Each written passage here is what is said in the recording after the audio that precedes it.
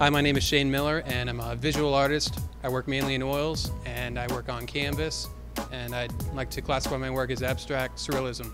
Influenced a lot from pop art, the 50s, 60s, a lot of abstract expressionism, a lot of the 20th century American painters inspired a lot of my work.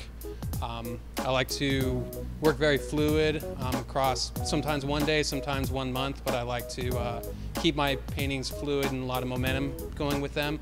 I don't like to revisit them after not seeing them for a while.